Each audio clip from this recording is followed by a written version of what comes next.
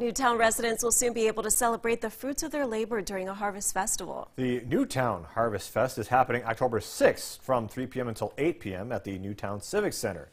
It marks the end of the farmers market season and the beginning of the grateful season.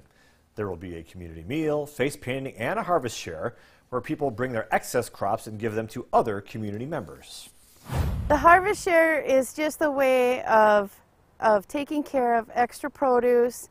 I know a lot of our good canners get to the point where they're done canning and ready to, move on, and so that way they don't have to throw their vegetables out. They can be used.